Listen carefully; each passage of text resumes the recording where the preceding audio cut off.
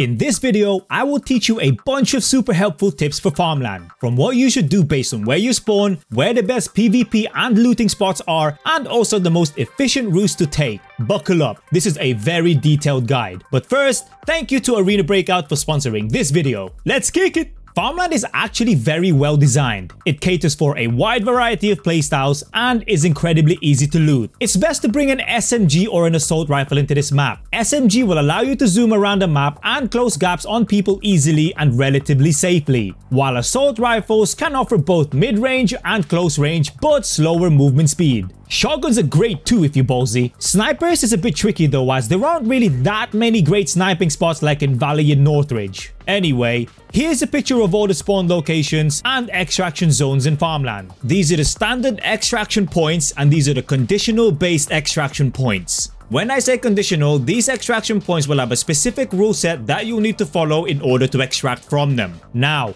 depending on what you want to do, whether that's to find players to kill or loot in the shadows, the routes you take will vary. One thing to note is that the west side spawns are incredibly close to each other, turning trading posts into a mega hot zone. I'll give you both routes. I'll call searching for real players PvP and loot focused gameplay loot mode. Firstly, if you spawn on the west side of the map, you'll pretty much want to take the same route that will take you straight to stables. Unless you spawn here where you want to just rush the motel. Upper west spawn. If you don't want to fight any players, hide, then stay still for a few minutes. Because sometimes players from both these spawns will literally wait for you to run out and shoot you. If you want a PvP straight away, head for this artificial lake spawn. Keep an eye out on your right in the middle of the road though, because players from here might be headed the same way. Ideally, you don't want to push this spawn first, because more often than not, players that spawn here run inside these houses if you push them, and if a team spawns in the trading post, they can quickly run upstairs and shoot you from these windows. Lower west spawn. For PvP, you want to head down here and listen out for movements on the other side of the wall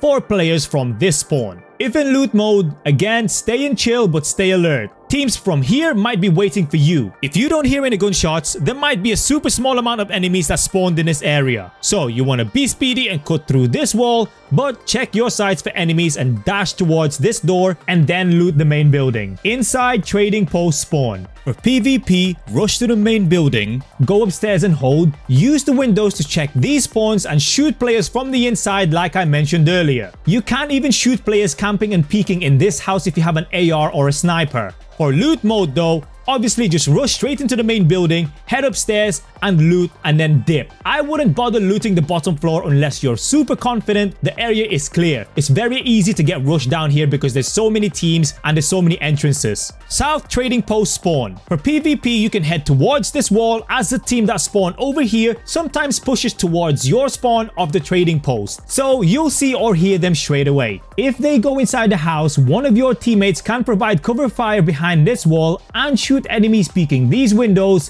while the rest of the team pushes closer to the house. Be careful of these trading post windows though, you're very much out in the open in some areas leading up to the houses. Looting mode.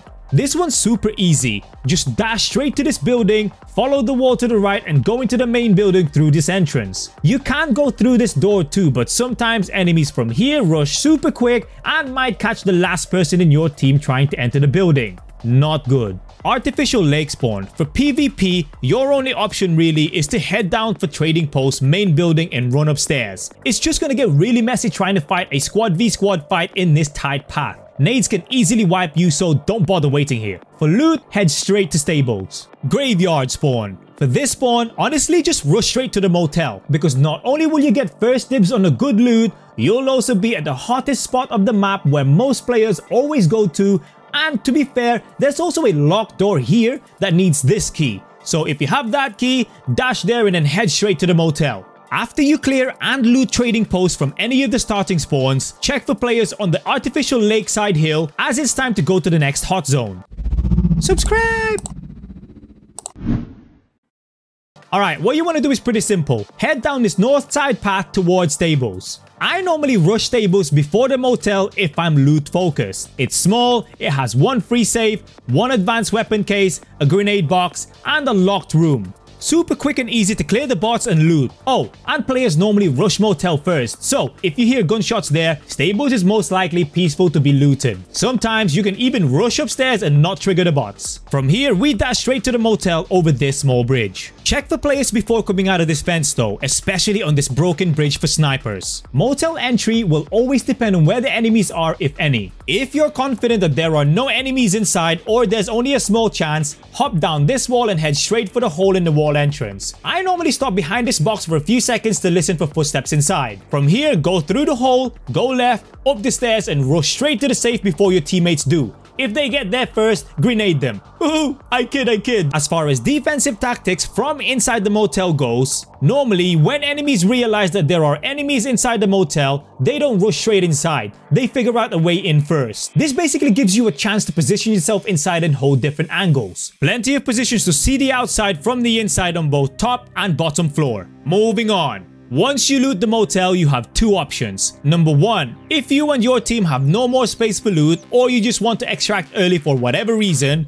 use this extraction point under the bridge. This extract costs 2,000 coin to extract from and each team member has to pay. This is a one-time use extract only though, so sometimes it may not be available if someone's already used it. Super convenient for early extraction. Number two, head straight for the villa through the wheat field. Also, real player scavs will start turning up that could kill and rob you, so yeah, be careful. In the villa house, there is a locked room on the second floor that needs this key. There's also some cabinets and jackets that you definitely need to loot. By the way, always search jackets and cabinets. You can sometimes find things like watches and keys in here that sells for thousands of coins each. Also, I promise you not everyone knows this. You can open and loot individual cabinet drawers. I swear to God, some people still don't actually know this. You're welcome. Once you clear out the villa, feel free to extract. Or go to this helicopter crash site and loot the airdrop there, especially if your only extract is here. However, this airdrop is easily accessible by people from these spawns, so chances are it's already looted.